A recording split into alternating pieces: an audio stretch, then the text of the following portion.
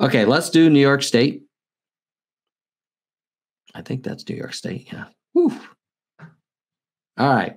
Here is an amazing chart. So this, let me try and explain it.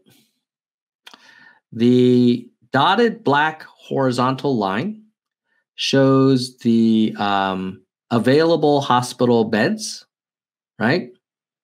And the good news is it does kind of move up because I think, they're trying to increase capacity of the hospitals. And here's where we are today.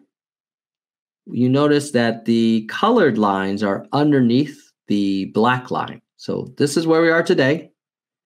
And we have enough.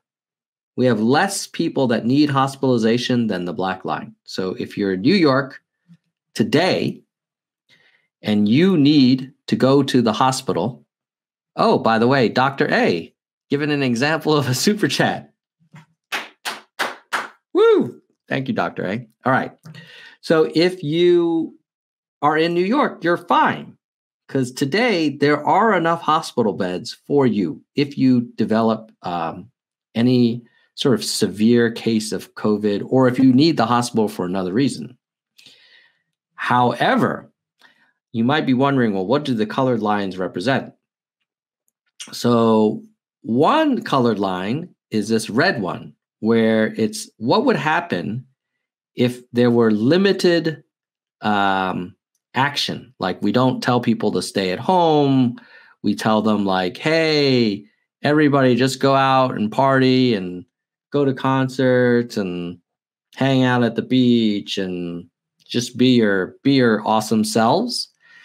The problem with that limited action plan is that pretty much by April, looks like April's 1st or maybe 2nd, we would actually have more people. We'd be crossing the black line, which is the number of hospital beds we have in New York.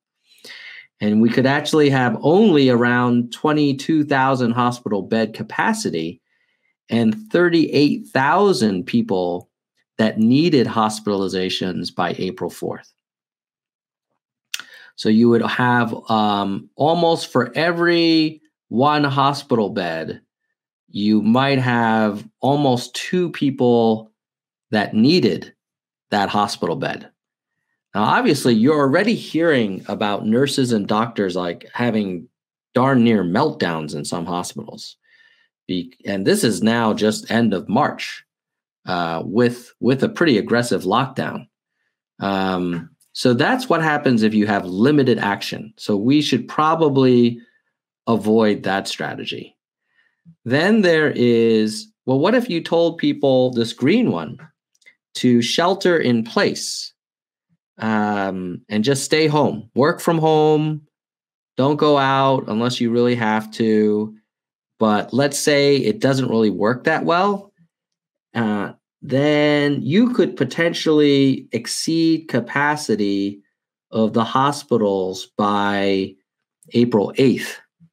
You might need 30,000 hospitalizations, but only have 23,000 beds. And if the shelter in place thing really doesn't work, it could peak at the end of April, where New York State may require 172,000 hospitalizations with only 30,000 beds. This would be a problem. This would be basically 5 times as many people needing hospitalization as New York has beds. Now, and it's not just the COVID people. I mean, you got to think about just normal people that get sick that now can't go to the hospital, right? So that would be terrible.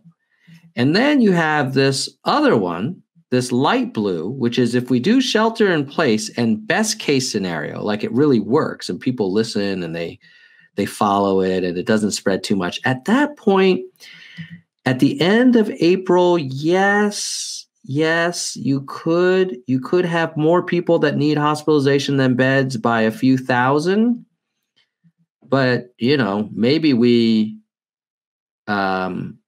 Well, each of those ships that President Trump keeps talking about, they only hold 1,000 people. So you would need an extra 3 of those Navy ships. Or you would have to 3,000 more beds. You'd have to maybe take over stadiums and hotels and dorms and things. I think you could find a way if you do the shelter in place and in the best case scenario. If you do shelter in place, worst case scenario, it's I don't know, it's bad, man.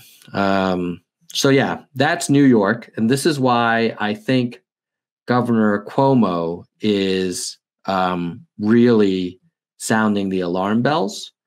But you might be thinking like, well, that's New York. They have that big city. I know people asked about Texas. So let's look at Texas's line.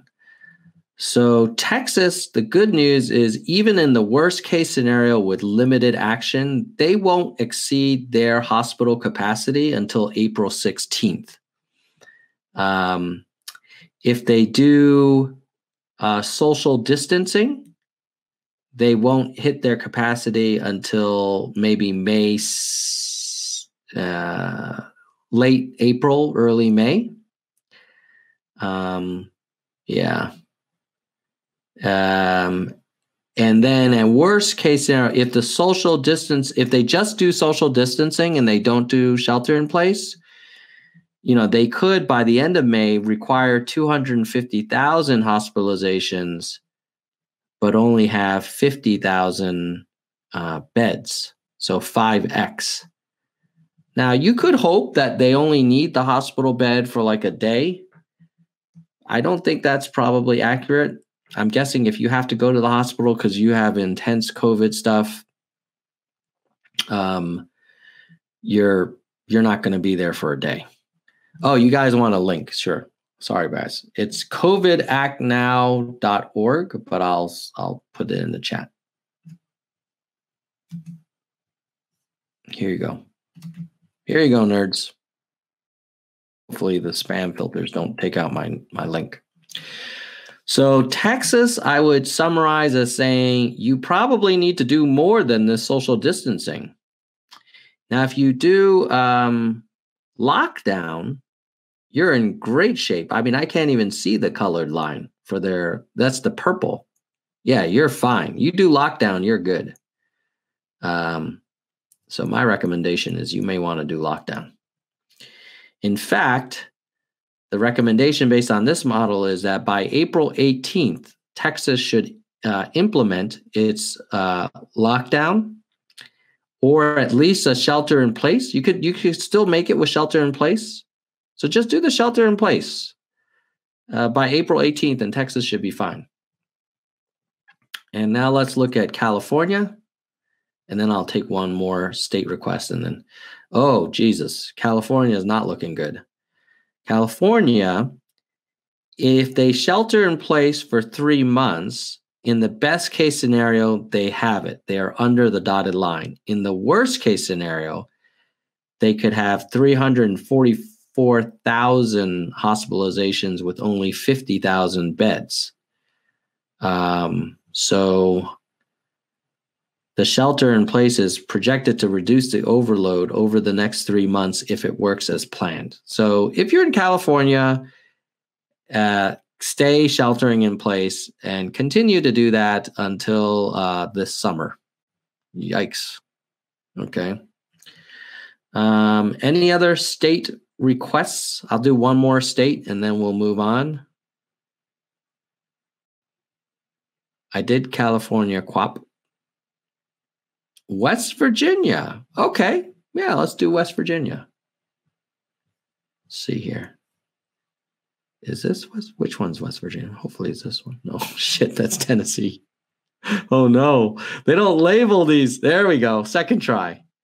Okay, so if you're in West Virginia and there's limited action, you could need 37,000 hospitalizations with state capacity of 4,800. So that would be probably pretty terrible. If you do a shelter in place worst case, you'd basically overload your hospitals by end of May. But if you have shelter in place best case, then you're fine. So you should definitely shelter in place because even then, in the worst case scenario, you're overloaded. But in the best case scenario, shelter in place, you're in really great shape and you'll be fine. But if you do this limited action plan, I don't know why anyone would do that. You'd be in big trouble. And if you're in West Virginia today, you're probably not worried because you know that no one's having trouble getting a hospital. If you do limited action, you won't really feel the pressure until end of April, early May. All right. So that was West Virginia. I think basically every state should, Ryan saying, I think we get the point. Yes. You should shelter in place. Okay. So that is that data. I have more. Okay. Here's the deal.